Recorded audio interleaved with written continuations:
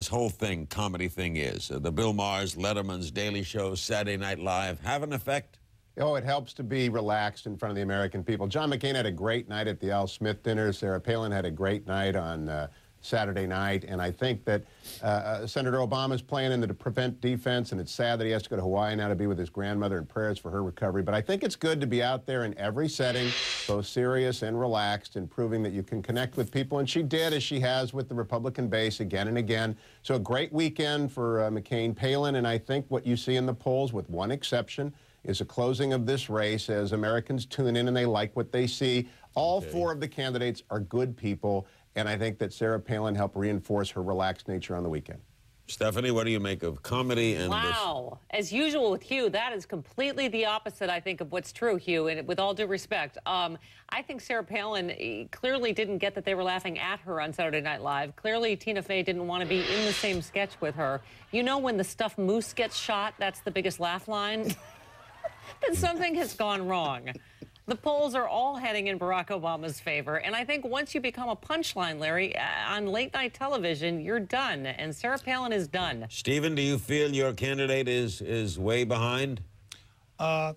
Obviously not. I just find that last statement about truth to be very interesting, when Joe Biden, with his own mouth, said it was, in fact, John McCain not too long ago that would make a better president than Barack Obama.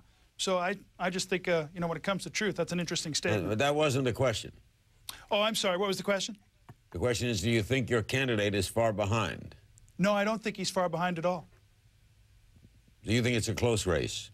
Oh, it's going to be a very close race. And if you look historically at situations like this, I think a lot of people are going to be surprised with the underdog.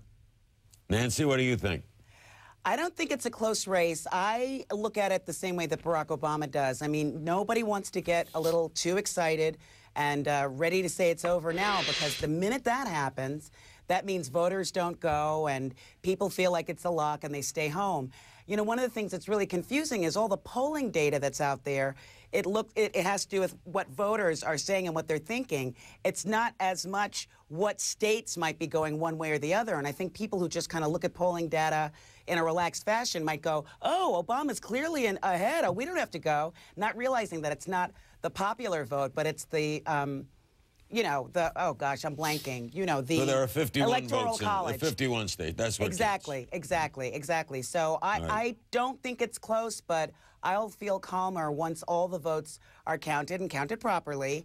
And Hugh, how do you feel? Well, today the Rasmussen poll, which I think is the best, was 4 points, trending in McCain's direction. Over the weekend, Zogby Reuters was 2.7. That ticked in Obama's favor today, up a point. But I think if you look at all of them in the realclearpolitics.com aggregation of the polls, Stephanie, you should check some facts once in a while, it's down to 5 points. And it's moving in the right direction over the next 2 weeks. I know, McCain's got us right where he wants him. Hold on, let him finish.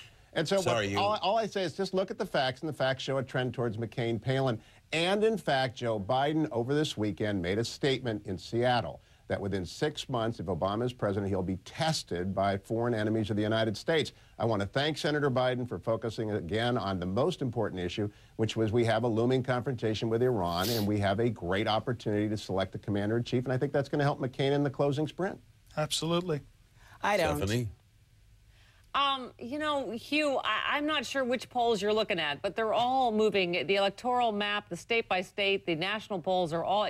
Gallup is up to 11 points today. So there is something happening, you know, that reflects what Colin Powell said this weekend. The question is, what blue states of 4 years ago, what blue states will McCain win? New Hampshire is probably his best chance to win a blue state, but the fact is... What red states will Obama win? Obama is ahead pretty significantly in New Mexico right now and Iowa. But if, in fact, Obama takes New Mexico and Iowa and McCain takes New Hampshire and holds the red state, McCain is the next president. This is the analysis that most of the professionals are focused on. And again, Stephanie, it's spelled RASMUSSEN.org. Go look at it. It's 4 points today. Okay, well, Gallup is 11 points, but, you know, I think we see what the trend is. I know, as McCain says, he's got Obama right where he wants him. So good luck to him.